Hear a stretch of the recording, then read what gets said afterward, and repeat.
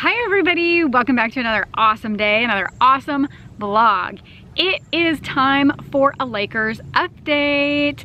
So I have a lot of updates for you. Most of them are not the greatest of news, but something really fun did happen at the game that we played against the Golden State Warriors. At the beginning of the game, Iguodala, who is on the Golden State Warriors, came out and had an awesome championship ring from 2018 to give to JaVale McGee.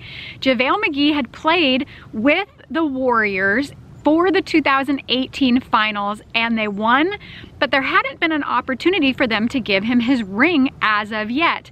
It was planned for him to get the ring back in December when we played them on Christmas Day. That was going to be a nice big surprise for him, but something happened, it didn't work out, so they ended up giving it to him just recently. He was so excited. It was really cute because Iguodala, when he first gave it to him, opened the box, which was empty, the ring was not in there, and then he pulled the ring out and surprised him with it. That was a really fun start to the game. Unfortunately, we lost the game, but it still was a really fun start to the game, and it, of course, put a huge smile on JaVale McGee's face. Also, this was JaVale McGee's second NBA championship ring. That is awesome. Hopefully his next championship ring will be with the Lakers. Sure, that's not going to be this year, but there's always next season. We're still hopeful. I also want to let you know that right now they are accepting applications. You can apply to go meet the Lakers and have your picture taken with the entire team. You can apply very easily on the Lakers app. I've applied. I'm sure I'm going to win, so you probably don't need to waste your time, but I recommend you go on and apply and try to get in to win that prize. Other news since I last saw you, LeBron is back. So LeBron did come back, he played one game, and then unfortunately he was out for the next game. He overplayed and needed to take a break. So he is now back again. They're still not doing well. I think that LeBron still is in recovery mode. He's playing, but he isn't playing his hardest because of course he's still trying to be careful. He doesn't want to re-injure himself. There's only a limited amount of time that he's been cleared to play in each game. So he's out on the court during the most important times of each quarter. The first game he was back, they did win. Of course, the second game when he didn't play, unfortunately they lost.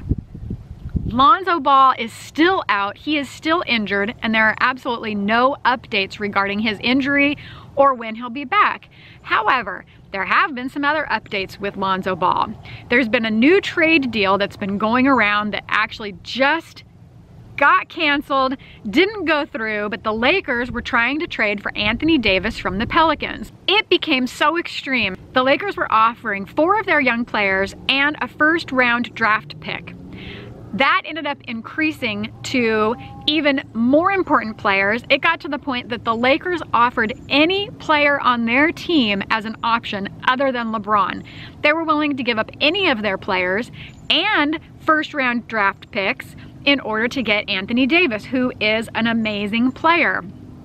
However, it all fell apart. The Pelicans started asking for too much. At one point, they were asking for 6 to 8 draft picks, as well as 4 players from the Lakers, including Kuzma, Ingram, Lonzo, and Zubac. There were other names thrown around in there, but on top of that, they also wanted a buyout of Anthony Davis's current contract. They just started getting too greedy and asking for too much. Magic Johnson finally stated that after their most recent offer, the Pelicans never even responded, so he ended up saying that the deal was off. Since then, though, there's been a lot of backlash from Lonzo Ball's father, Lavar Ball. He has been so upset regarding this, the idea that the Lakers could potentially trade his son. There have been issues with Lavar Ball in the past where he has made comments that basically state that his children are the best. He has one son who's getting ready to be ready for a draft, another son who's still in high school. He's indicating that he's looking for a team for all 3 of them to play on together, because if that happens, he claims that this is going to be the most amazing winning team because all 3 of them are there to win. He has also made comments that the Lakers, and especially because of this, have given Lonzo a losing attitude and he is really upset that they even suggested it. So at this point, he does not want Lonzo to stay on the Lakers. He certainly didn't want him to go to the Pelicans either, and he even made a comment that if Lonzo went to the Pelicans, it didn't mean he actually would have to play, that he could make the choice and that he might not even participate in the game, which is really poor sportsmanship.